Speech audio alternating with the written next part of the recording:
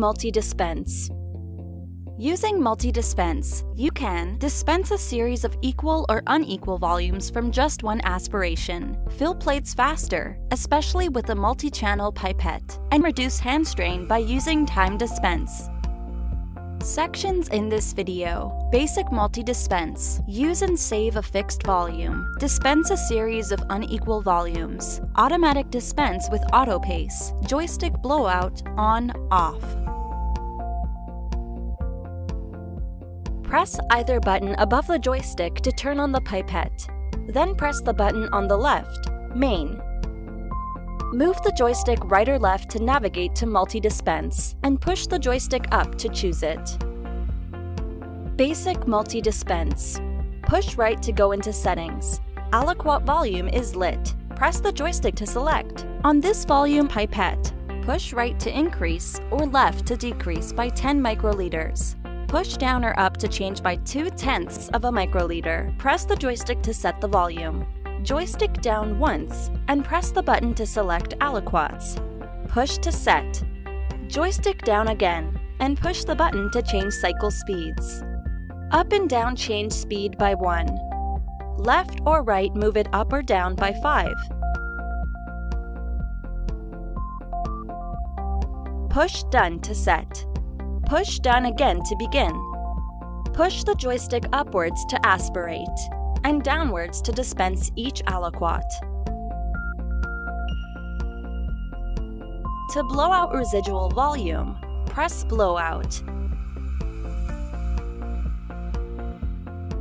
Save and work with a fixed volume.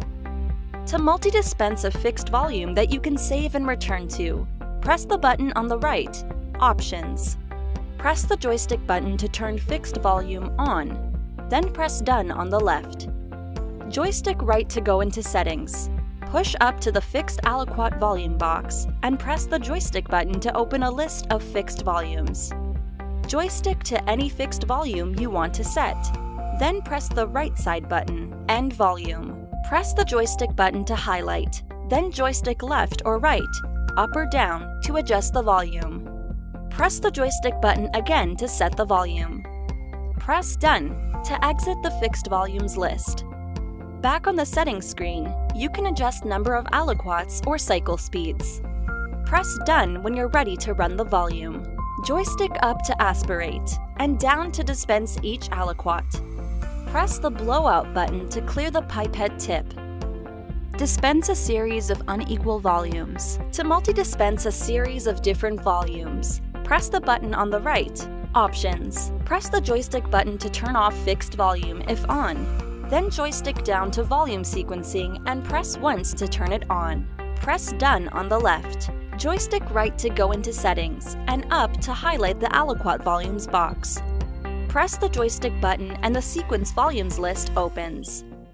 Joystick to the last number of volumes you want to dispense, then press End Volume on the right. Now move to an aliquot volume you want to adjust. Press the joystick button. Adjust the amount with left, right, up or down movement, and press the joystick button again to set. When each volume in the sequence is set, press Done.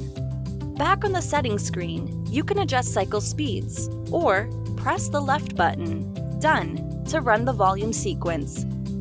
Joystick up to aspirate, and down to dispense each aliquot. Press the right button, Blowout, to clear the tip. Auto Pace, Automatic Dispense. To let the E4 multi-dispense automatically at regular time intervals so you don't have to move the joystick down each time, press Options.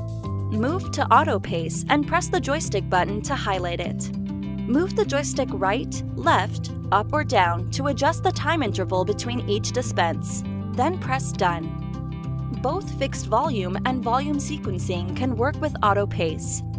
Turn on or leave off as needed, and press Done again to run the multi-dispense. Move the joystick up to aspirate, then move it down once to begin the time series of dispenses.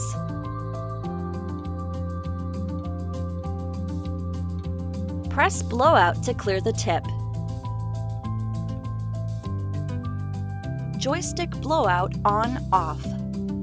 If you would like to use a final joystick down to blow out, you can do that by default.